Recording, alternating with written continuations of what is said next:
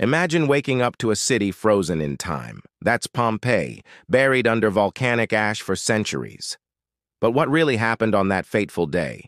The truth is more shocking than you think. In 79 AD, Mount Vesuvius erupted, spewing ash and pumice for 2 days straight. The city was caught off guard with no time to escape. Streets filled with panic, homes became tombs. But here's the shocking part. It wasn't the lava that killed most people. It was the pyroclastic flow, a deadly mix of gas and debris, moving at hurricane speeds. This superheated cloud suffocated and buried everything in its path. When archaeologists finally uncovered Pompeii in the 18th century, they found a snapshot of Roman life, perfectly preserved. From elaborate frescoes to everyday objects, even loaves of bread still in ovens.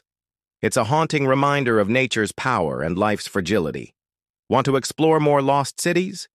Hit subscribe now and join us on our next adventure through time.